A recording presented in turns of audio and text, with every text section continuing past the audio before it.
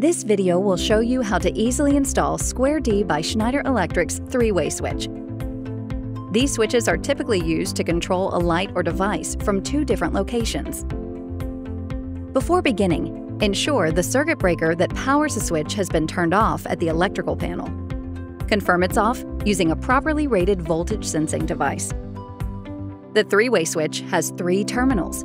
The top left is where the hot wire is terminated. The second terminal is where the neutral is terminated. And the third terminal is where the traveler wire is terminated. First, make sure your neutral and ground wires are connected. Then take a lead from the ground bundle and wire it to the green screw on the three-way switch. Attach the hot, load, and neutral wires to the terminal screws. The following diagram is an example of a common installation. The lighting fixture is between the switches, as shown here. Once your wiring is complete, you can mount your device by simply tightening the screws. Then install a Square D X Series rocker plate and wall plate, or upgrade to an XD series. Restore power and test. Visit the Schneider Electric Wiring Devices homepage to learn more. se.com/us/wiring devices.